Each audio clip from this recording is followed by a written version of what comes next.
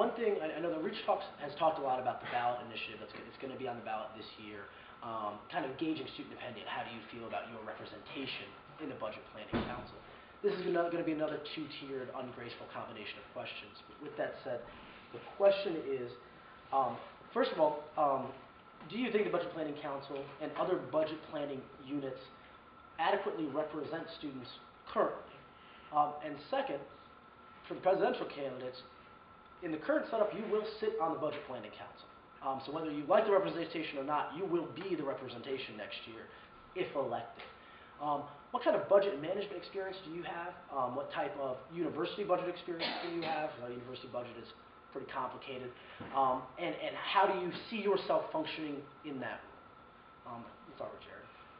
So, to be perfectly frank about what kind of budget experience I have, especially in the university, not that much, and that's something I'd have to work on. There's room for improvement for myself. That being said, if I was to sit on BPC by being student senate president, one of the things that comes with being one of the few student representatives, because I'd like to see more, but right now there aren't that many, and I'd be one of the few. And that means that you have to be an even more aggressive representative for student interest. Student Senate, I've said this before, is the only institution on this campus that has a direct impact on students, so hire the board of trustees and things of that sort. Because of that, we have to sort of make up for that lack of it by being the incentive for everyone else. We're saying that we won't back down when students say, no, we do not want another tuition hike. And honestly, next year, they're probably going to try to raise tuition again. It's just a historical trend. And it doesn't matter if we have like Republicans or Democrats, it happens no matter what. And they're going to do it, and they're going to try to make a very compelling case for it. And I think that honestly, what you need to go in saying is no, just no budget, no tuition hike. They're going to fight for it, and you have to fight back. And at the very least, then you can get them to compromise, and it won't be the full legal amount. What was the first part of the question? The first part was the current are students represented adequately currently in terms of budget planning. The second part is how do you. So I'd like to start by saying, I'm not going to sit up here and try to say that the budget planning committee, that they're not doing what they're doing for the best interest of the institution. They are.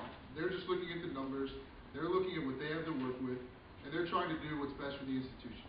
Here's where the slight problem is. It's when you have to realize that what really makes up this institution is the student body, the students who go here, the students who will come here. Students will not go here as much, and students will stop coming here as much if this tuition keeps going up. So I think that as a president sitting on this committee, you really have to be a strong advocate, like Jerry was saying. And you do have to be a little aggressive. Respectful, but aggressive. And you have to realize that the more you try to push to find other ways to fund the institution without having to increase tuition is only going to be for the betterment of the student body.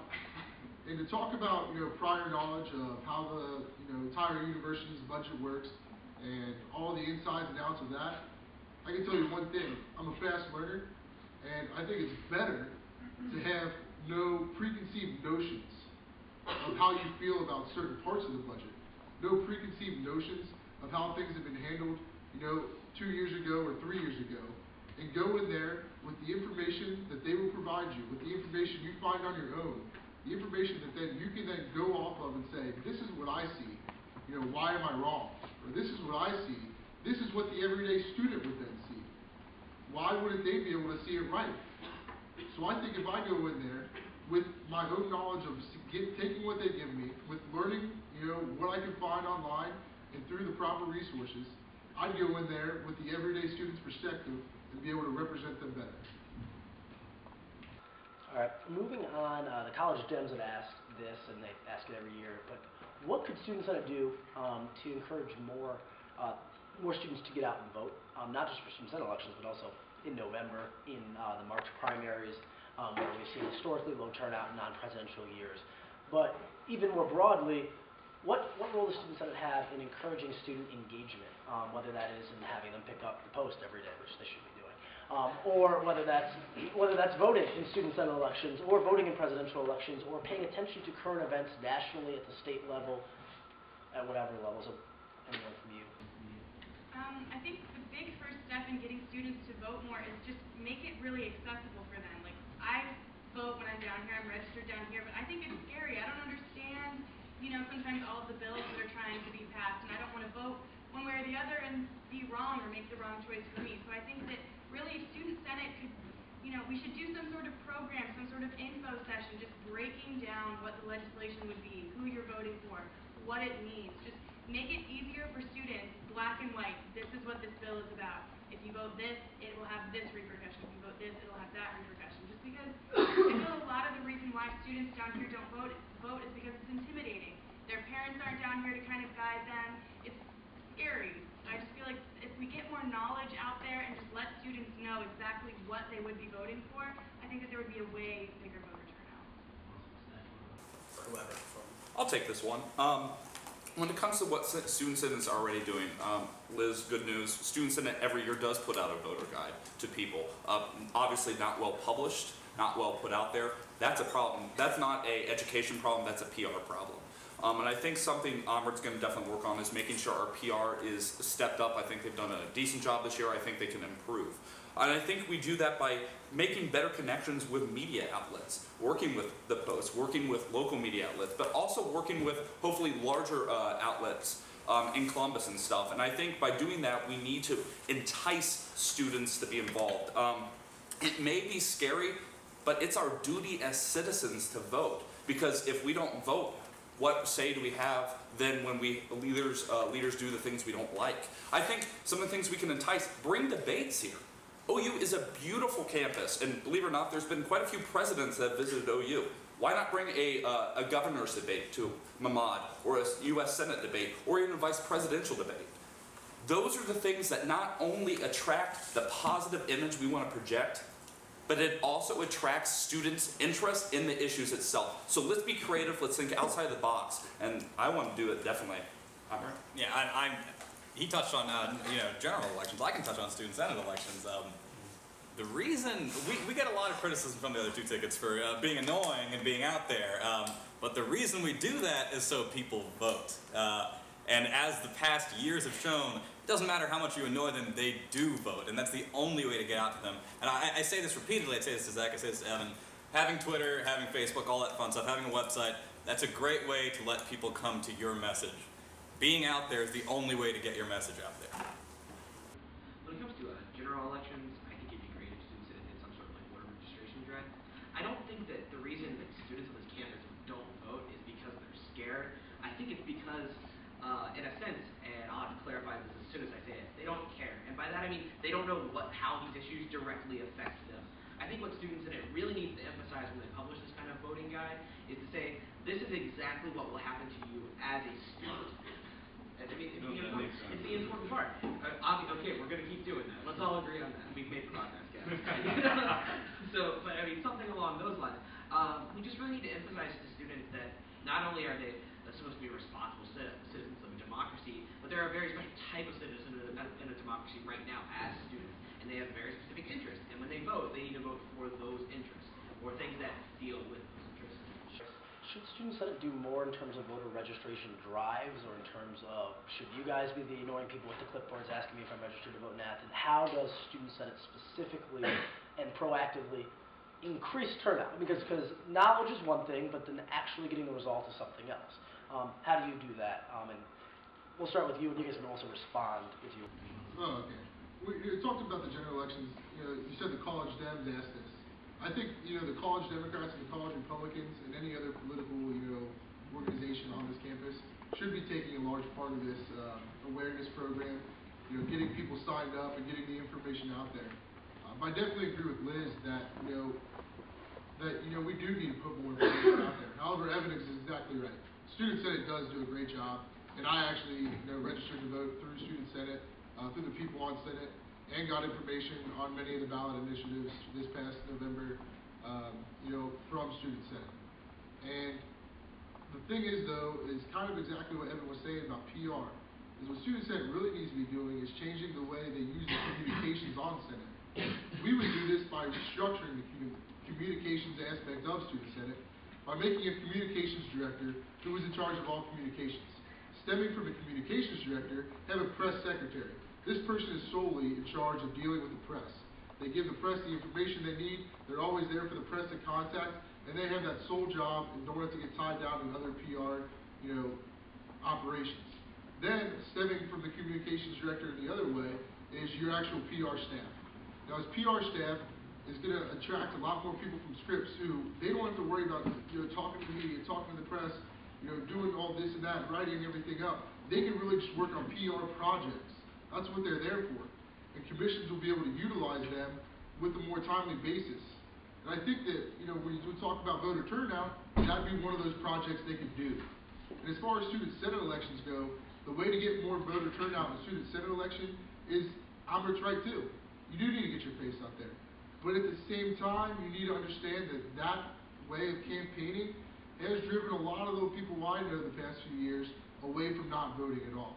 So I'm not saying that it's the way of campaigning that is the reason for people not voting, but it has been a reason that people have told me, which is why we tried something different, and hopefully we'll see a better voter turnout this Thursday no matter what the results are.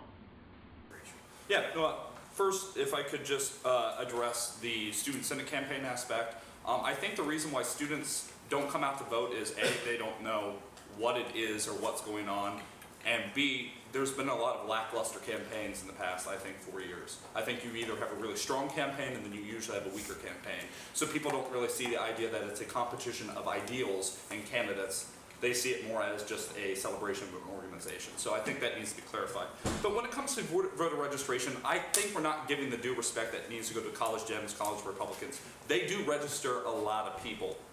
I think what we can do, though, is instead of them trying to both set up separate efforts, why don't we, as Student Senate, as a nonpartisan body, say, why don't the three of us work together? Why don't we use all of our combined resources and get students registered to vote? I also think it would be interesting for different majors, different schools within our university to make it a project. Utilize our academics, make it an academic function or more of a civic function which flows directly into the 5 Cs. So incorporating our nonpartisan stance between the two, trying to work together. I think utilizing different majors, different schools, making an academic function. And I think lastly, bringing big events like vice presidential debates are something that students are going to get excited about. And I think it also puts a good image out for OU.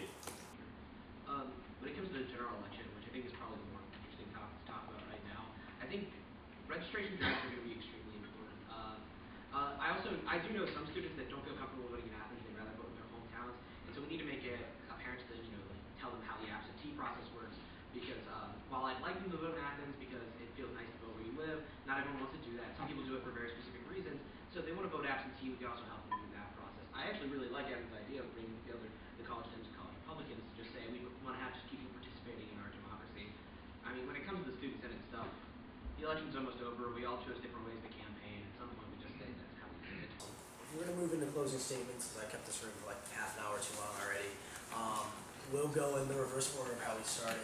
So, with each, you guys can work your way back this way, if that works for everybody. Yeah, we'll make it very simple for everyone. I mean, I think the arguments tonight have finally truly been laid out before the students of Ohio University. Finally, I encourage everyone to go check out our platform, check out our website, check out our Twitter account, our Facebook, our YouTube, and really get educated on the issues and what REACH as a ticket stands for. And I think it's an easy decision after doing that. So please vote REACH this Thursday. I mean, I can tell you to vote for me, and I'd like you to, something like that. Do check out REACH's page though, because they're really good at lip syncing to "Call Me Maybe." It was really good. So that's worth checking out. But yeah, I promise to fight for students at every turn, and I've said it before, and I guess that's all I can say now. Like Jared, I don't want to say to vote for me either. I'd like to say to vote for you, and that's why we made that name. We're running for you, and that can sound corny, but that's why I made the name, so I might as well throw it out there. I wanted to be. I mean, I haven't done it yet. I might as well do it once. And like everyone else said, this debate's got really good, at least getting out some issues, no matter where you stand. At least, the people that are here, you are more informed. Most of you were probably already informed beforehand. But hopefully the media does a great job of getting the messages out. And there are a lot of good things said. So this Thursday's the election. You all probably will vote. Tell your friends to vote. Tell your friends to check out all of the resources that the candidates up here put out, so that they can be better informed and make a good vote on Thursday. And of course, I will end by saying that I would love your vote for myself, for Liz, for the entire U Party, and thank you very much for coming out. But with that said, I want to thank all the candidates. Thanks for running, both yourselves and for your whole tickets. Someone's got to be our student leaders, and I appreciate that we have people who are eager and willing to do that.